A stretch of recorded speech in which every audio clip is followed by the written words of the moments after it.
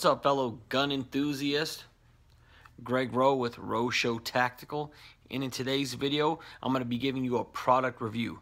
And today we're going to be reviewing the Klipt holster from Blade Tech.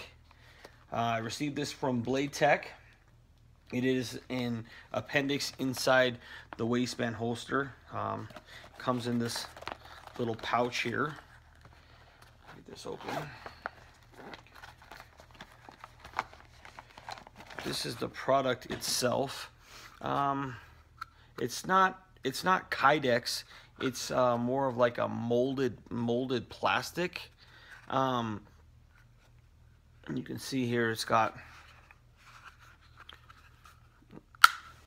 pretty nice retention on that clip. It's got a little eye hole here.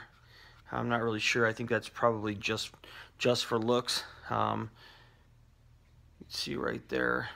It does have an extended opening here in case you have you know, some true glows, or you have some of the higher night sights on your pistol. That it still should fit. This is actually for the Glock 43. If you can see there, it says GL43. On the back it says Blade Tech Carry Confident, and then the Made in US right here. You know, I've been wearing this for about a week. I'd say 4 to 8 hours a day. I have had this on my persons. So you know, let me get into this here. This is the gun that I use to carry. This is the Glock 43. It's obviously unloaded. You can check. Unloaded mag. You can see there. Yeah, and just for shits and giggles, go ahead and insert it in the holster. You can hear it when it clicks. It has a nice click when it clicks in.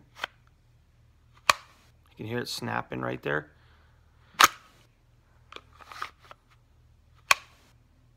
Clicks in, and you can see from here it does have still. I have night sights on mine, but you can still see there's a lot of room here if you have night sights that have obviously a higher sight radius or a sight height than the Glock ones that I have.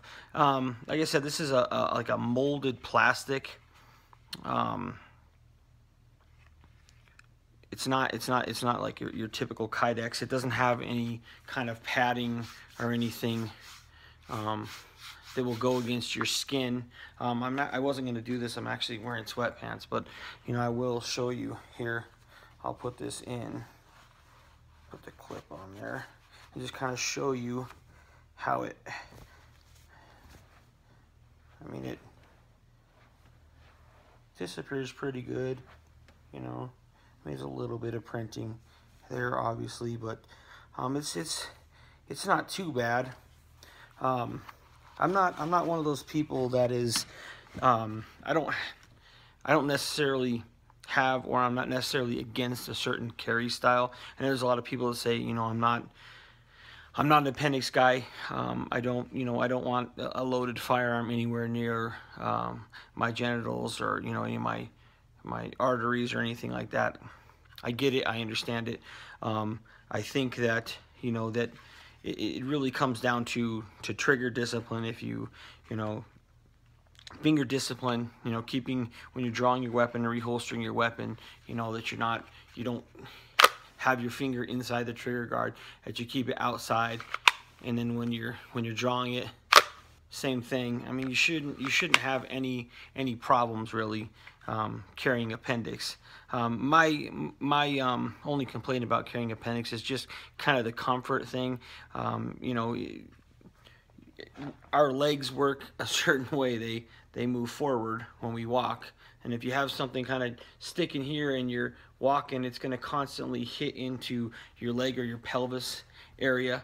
And so if you're going to be carrying for a long period of time, my personal opinion is I wouldn't suggest appendix, just for that reason. And also when sitting down, you know, it jabs into you. If you're going to be sitting on a long car ride, or your job is, you know, a delivery driver of some sort, and you're going to conceal carry, or you're allowed to, I wouldn't really suggest appendix carry, just for that reason. Is it's not as comfortable as if you have something back here at the 4 o'clock position. Regardless if you're sitting down, it's not really going to, it's going to fit with your body, and it's not really going to jab you anywhere. And then obviously when you stand up too, and it's the same thing, it's not really going to stick into you. So for long periods of time, if you're going to carry 8, 10, 12 hours a day, I would suggest carrying at the 4 o'clock, 4:30 position.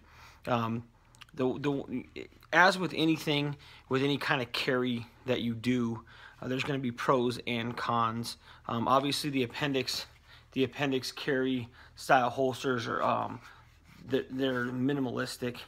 A lot of the holsters that you get for the 4 or 4:30 position, they come on platforms that are this big, with 2 clips, and this gives you the option to be a little more minimalistic. There's not a lot of added material and things around an appendix holster, so that's one of the advantages of doing it. Also, another advantage is through talking to people or taking classes, defense classes. There's always going to be the option that you can get in a confrontation with someone and then be pushed backwards onto your back. And if you have your gun at the 4:30 position back here, it's kind of hard to get to it when there's someone on you and pounding you, or has a knife and they're trying to stab you. Whereas if you carry in the appendix position and you get knocked on, you can kind of defend yourself, keep your arm up, and then get to your gun and draw your gun. So there is that advantage. Carrying back here, again, not only if you get knocked on your back is it hard to draw your weapon, but if you're standing there and someone notices your gun printing, they can attempt to lift your shirt up and draw your weapon from behind you. So there's give and take with each carrying style. It just kind of depends on what is best for you, what you feel more comfortable with. It's all personal preference. I don't think there's one that overall is better than the other. It just depends on what is best for you. So getting back to this Blade Tech holster, it looks like the clip. I don't know if you can maybe pull it out and replace it, or I don't know what the deal is with this, but it's got pretty good retention on it, and as you can see here, it's got a nice kind of hook there to go around your belt. It will go around 1.5 inch belt, and it's snug. It's not going to go anywhere.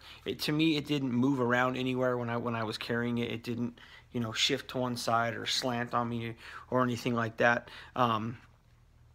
It's really lightweight. The MSRP on this from Blade Tech is $29.99.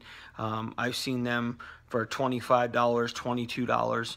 So you're looking at $22 to $30 for this. Now, if that fits in your price range, would I suggest this holster for an appendix holster? Absolutely. I think definitely for the $22 to $30 range, that this is definitely a decent carry option. I know there's people out there that they spend $400 or $500, $600 on a gun, and there's not a lot of extra money to add a lot of upgrades, or to go out and buy a $50 to $125 holster. I get it. I understand it. So with that being said, if you're one of those people that are like, man, I can't do more than $30 for a holster, I definitely would recommend this Klipt holster. I think that definitely for $25, $30, really you can't beat it. You're not going to find anything out there really in that price range that's going to be better than this, in my opinion, with design, with the ability to draw, stuff like that. Also, as you can see here, the trigger guard is literally entirely encased in there.